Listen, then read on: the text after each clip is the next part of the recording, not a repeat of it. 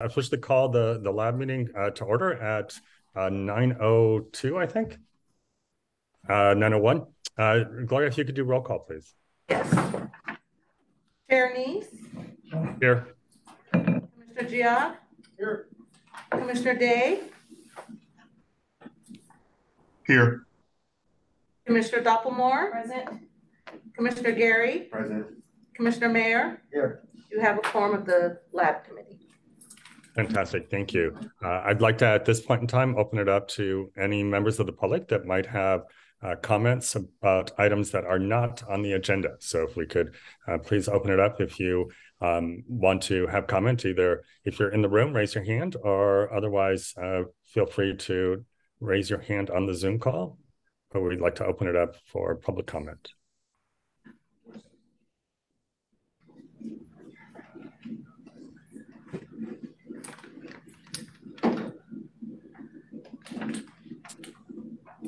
All right, I am not seeing any public comment. So we'll move on in the agenda to item number 3, which is the chair's report. I have nothing to report. It feels like we just met, even though it was in June, and the months just kind of flow by, and we're already in September, but looking forward to the updates that we will get both around the budget as well as on state and federal legislation. And again, thank you to the staff who have been busy at work pulling all of this together for us. And so that is my report. With that, I'd like to move on to approval of the committee meetings from June 22nd. So if I could first open it up to any public comment that someone might have on this agenda item.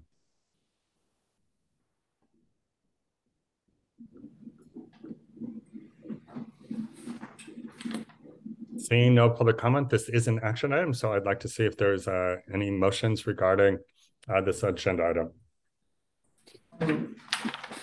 Second. We have a motion to approve and a second. Any comments? Do we need to do a roll call vote on this, Gloria? Yes. Okay, let's go ahead and do a roll call vote. Chair Neese, Aye. Commissioner Gia, Aye. Commissioner Day, Aye. Commissioner Dopplemore, Abstain. Commissioner Gary, Aye. Commissioner Mayer. Motion carries. Great, thank you very much. And I just realized I should have let everyone know we have a new student member. Alexis has joined us, and so I didn't take a moment to recognize our new commissioner. So super excited to have you as part of the lab committee, and honored to have you. I should have done that during my chair's report. I apologize.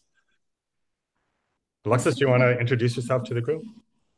Hi, I'm Alexis. I'm so excited to be here. I'm a first-year doctoral student at Santa Clara studying social justice leadership in higher ed, and I'm very excited to be here to champion financial aid reform. Fantastic. Thank you. We're excited to have you as part of the team. So awesome. With that said, we'll move on to our next agenda item. This again is an information item, and it is an update on our state and federal legislation. We'd like to open it up if there's any public comment. Actually, we'll do it at the end. Why don't we turn it over to Jake and the team to give us the update, and then we can open it up to public comment. Thank you. Well, good morning, commissioners. It's nice to see you all again. We're really looking forward to the opportunity to present on some very significant updates to our legislative agenda over just the past couple months since we saw you last. To Commissioner Neese's point, doesn't feel like it's been a long time, but we have a lot of updates to get through, so we'll dive right in. We are going to try to share screen from here now. I almost made the automatic reflexive jump to try to unmute this screen because I'm so used to meeting with you all virtually, but I think we just need to share this screen.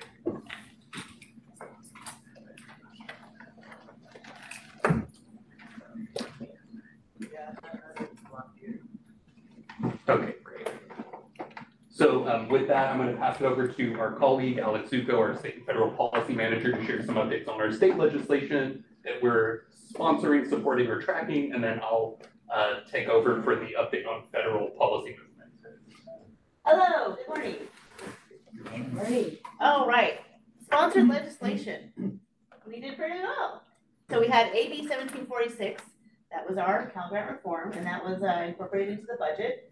After it was incorporated in the budget, it was hard. So you will never see like a grand signing of it, but this is a big success. And then second, AB 2286, which allowed the commission to receive philanthropic funds. It is something we already kind of do, so I just codified our current practices to make sure it was all good.